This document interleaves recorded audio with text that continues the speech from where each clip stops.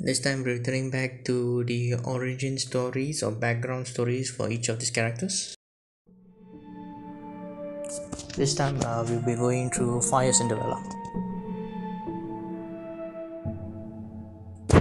Originally born into a middle-class household, because of the successive passing of both her parents, she had no choice but to go and live with a pair of step-parents. The cruelty and total lack of affection from her step-parents eventually led her, following the advice of Robin Mouse, to seek aid from the magically endowed Light Godmother.